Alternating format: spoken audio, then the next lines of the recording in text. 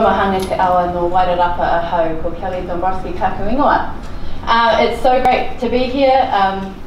Ngā mihi ki te kai whakahaere to the organisers for inviting us. It's really great to be here and be able to hear all these things that are going on. I was just commenting to someone how actually I didn't know very many people here and we're all doing very interesting things, so it's really great to be able to bring us together. So I'm taking a shift now. I am in a National Science Challenge here, you can see, building better homes, towns and cities, but I am just going to come right out and say I'm not a scientist. And what that means for me as a human geographer is I'm really interested in questioning the way that we think about things and using the data that scientists might come up with or that people using quantitative survey methods might come up with, and thinking about what does that tell us about what we know, and how we might do things differently. How might we imagine a different sort of ecological and social environment here in Ōtautahi or other parts of the country. So I'm going to talk briefly about a project I've been involved in for the National Science Challenge. Try and connect it to the urban restoration kaupapa that we've been talking about today. And then I'm going to delve into thinking about care. Care's come up a few times already. We've had cues to care. We've talked about who's going to care for the kinds of plantings that are put in place. Is it council responsibility? We've talked about plantings on private land and Cody care for Cody on private land as well. So there is a whole lot of care that's going on when we're talking about urban restoration. So I am a human geographer that specialises in the study of care. So that's where we're going to go. And then I'm going to talk a little bit about the idea of commons as a framework for thinking about care. So it moves us away from thinking about that dichotomy of public-private, and it starts to think about what are the groups of people that come together to common a piece of land, however it's owned, in order to care for it together. And then to come back to thinking a little bit about what does this mean for urban restoration.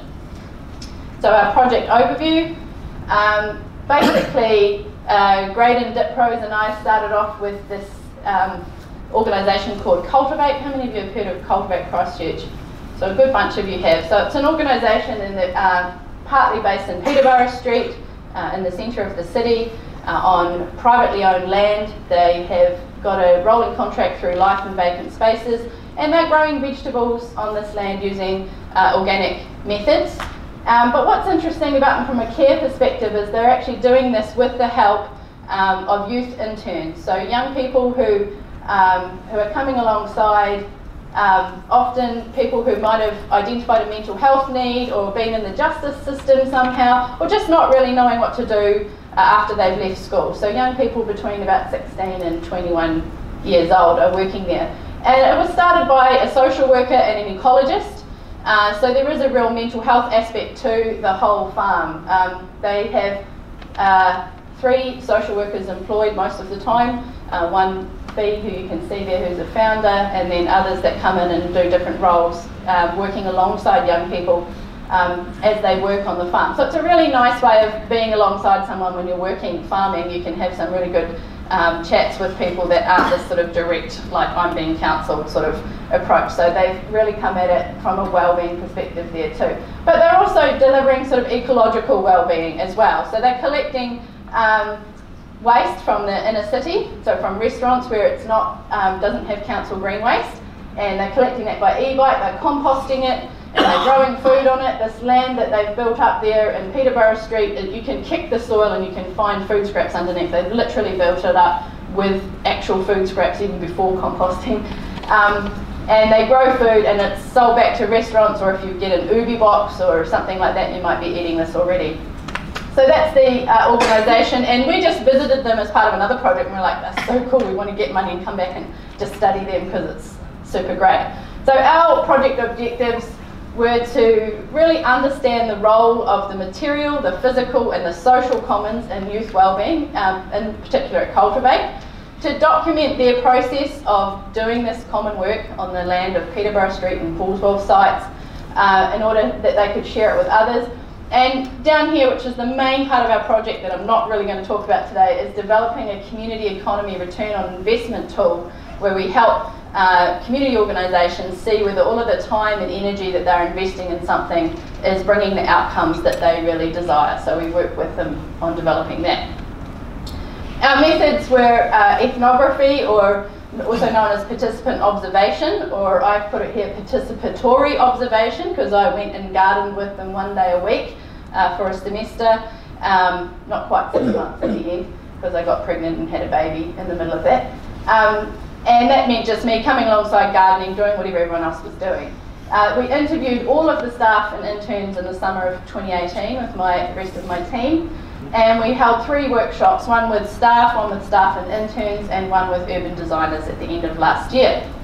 And so in all of those we collected information about the organisation. So the next 2 slides I'm just going to really briefly present a couple of findings from that before I go on to talking about care. So one of the reasons care came out as a key theme is because I'm interested in it, but another reason it came out is because you just couldn't get away from it. The staff kept focusing and talking about how much they cared for the youth as individuals and as a group of young people, and also how much they cared for the farm as a place, as a sort of ecological spot in the city, and how much they cared in a wider scale for the land and the community around them. So very idealistic people. There's a few organic farmers employed there who are really interested in caring for the land. When we interviewed the youth, they were really focused on, I don't know if they were focused on developing self-care as much as they kept talking about how much their self-care had improved. So things like learning to eat breakfast before you came to work, like that came through with all of the youth as being a super important thing that they learned from the staff. And also the benefits of a therapeutic environment, which is what I'm going to focus on in the next slide.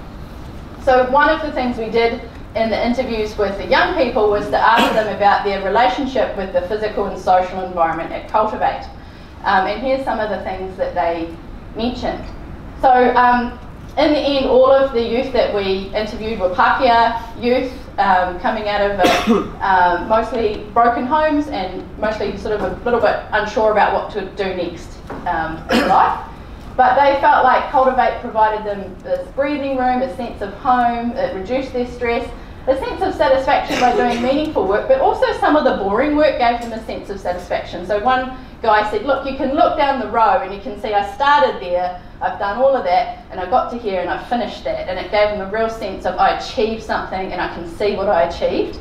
Another young girl talked about the value of pricking out plants, so taking the plants and sort of putting them into a little pot, and that was sort of a meditative kind of process for her, that she could really concentrate on that and not think about what was going on at home or anything else.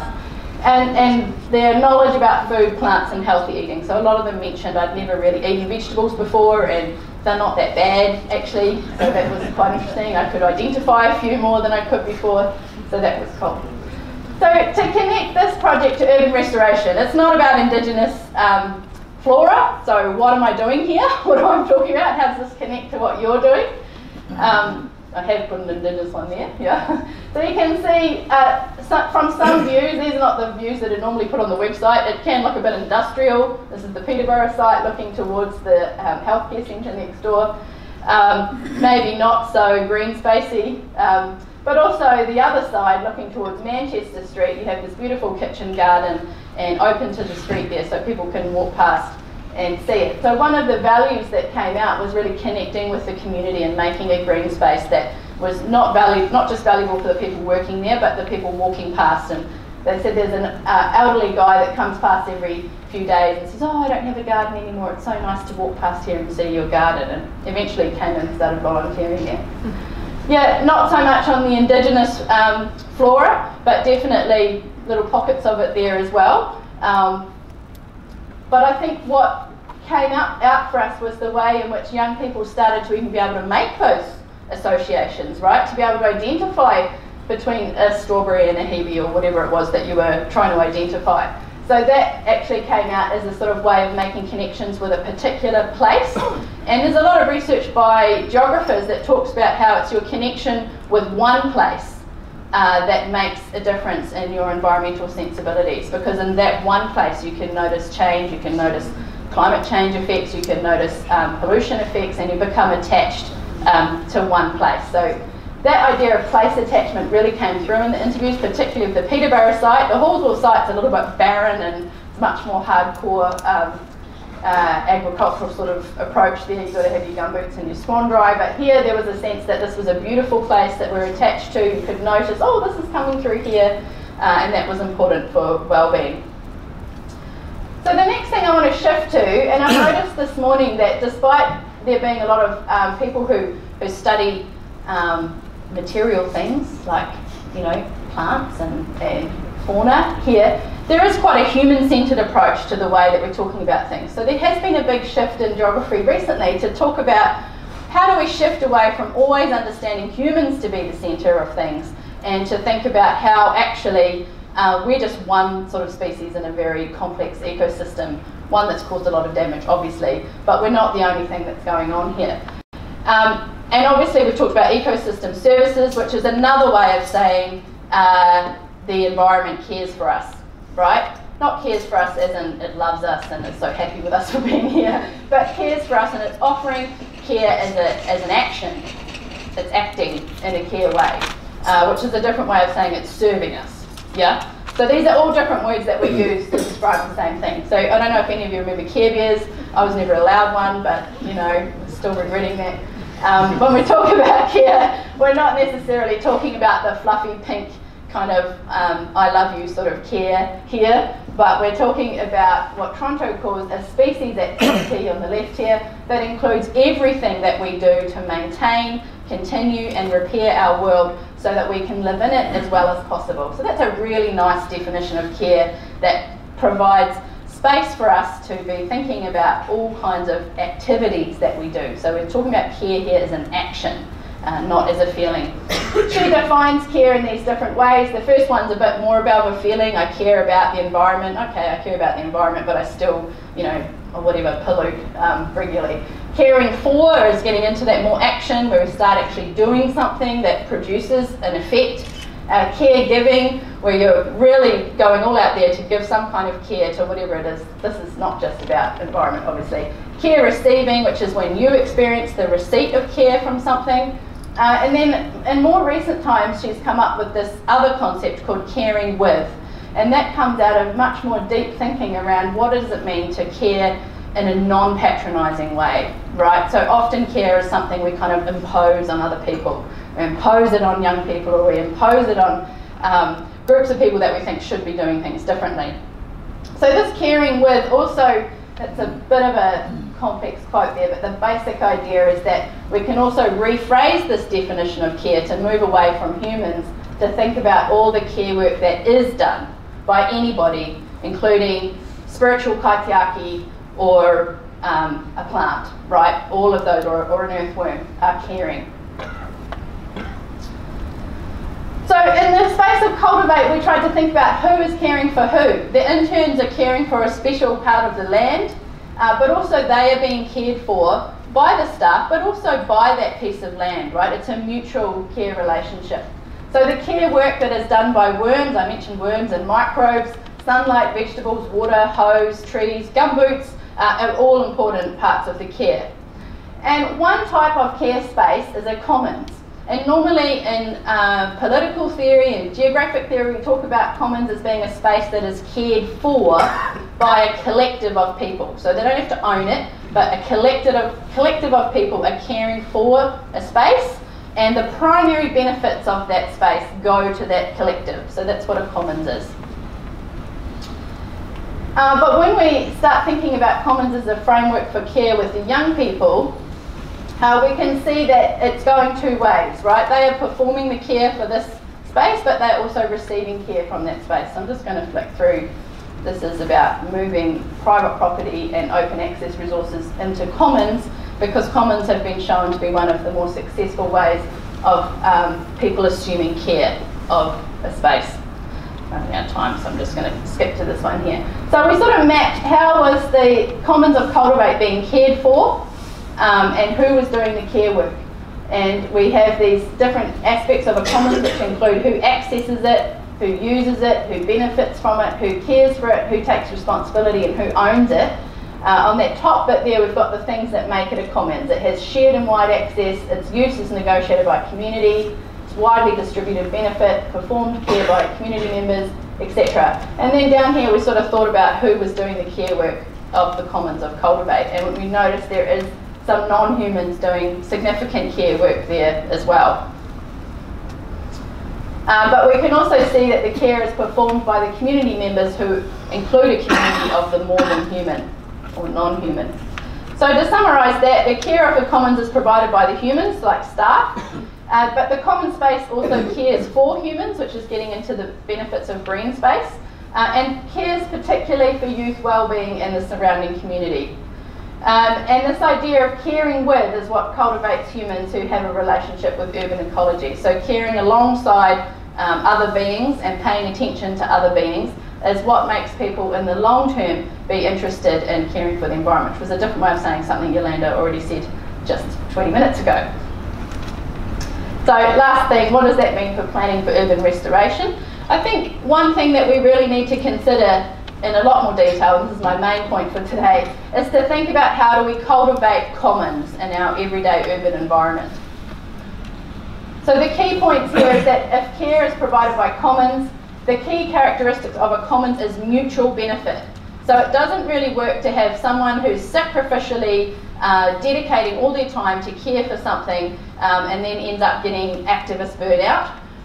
Or it doesn't really work if we think, oh, the council's in charge of that, it's not my problem, I don't really have to worry about it. So the idea with the commons is that it's a group of people caring for something collectively and also getting the benefits from that collectively. So the question I have to leave us with is, how can our urban restoration projects for Indigenous species build in these mutual care or reciprocity practices? So that's a question that people might like to follow up more, and I'd like to follow up more, actually.